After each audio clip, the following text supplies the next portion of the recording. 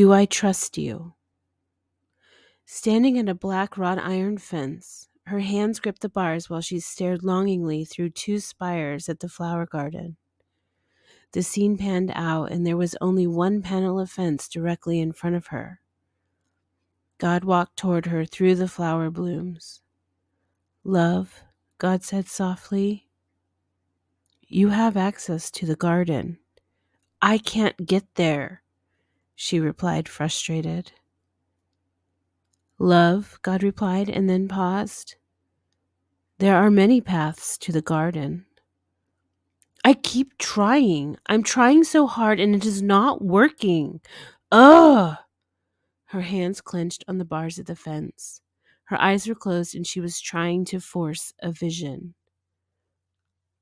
"Love," God whispered to her soul, "allow." God moved next to her and asked, "What do you see now?" "Still nothing." I see. God sat down on a tree stump that appeared directly behind her. She spent several more minutes fighting with the bars of the fence. The minutes felt like a metaphor of the months she had been working on her spiritual awareness. She wrestled and wrestled and wrestled with the fence until she fell to the ground in defeat. "Love, a house is not built without a solid foundation.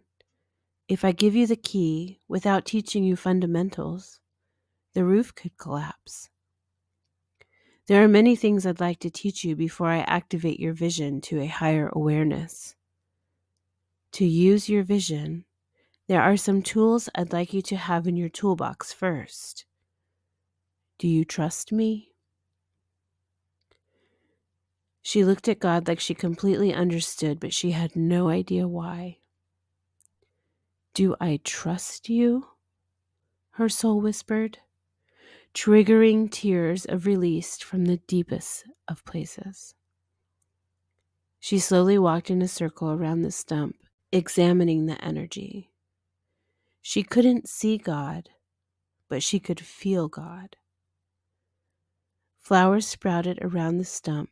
She could smell the fragrance of the blooms on the gentle breeze. Her body flushed with goosebumps. Love, there are many ways to experience your intuition: sight, smell, feel, hearing, and more. Open your heart, love.